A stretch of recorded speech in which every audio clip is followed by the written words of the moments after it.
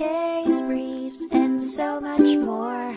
LSData's got what you're looking for. The case of Stoppleworth vs. Refuse Hideaway Inc. et al. Pit John and Jacqueline Stoppleworth against several defendants, involving a dispute over the alleged negligent operation of a landfill.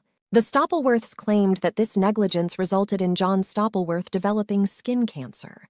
However, a significant part of the case was the court's decision to prohibit the mention of one specific defendant, the defendant's insurer, Bituminous Fire and Marine Insurance Company. During the initial hearings, a jury found the defendants negligent, but not the causative factor for John's skin cancer. Following the verdict, the circuit court moved to dismiss the case.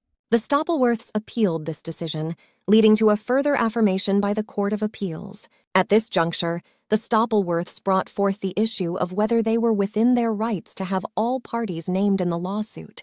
While there is no explicit constitutional or statutory rule to this effect, the court agreed that it would be sensible for future cases to ensure that all joined parties are identified to the jury. Despite this acknowledgement, the court upheld the earlier decisions, leaving the jury verdict undisturbed.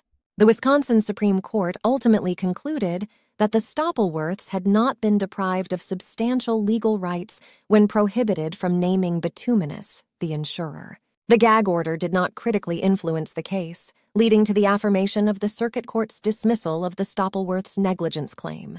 The plaintiff's appeal for a new trial, grounded on allegations of a biased defense witness, was similarly rebuffed, with the court finding the existing process of cross-examination adequate in testing witness credibility. Case briefs, and so much more. LSData's got what you're looking for. Visit lsd.law, elevate your mind.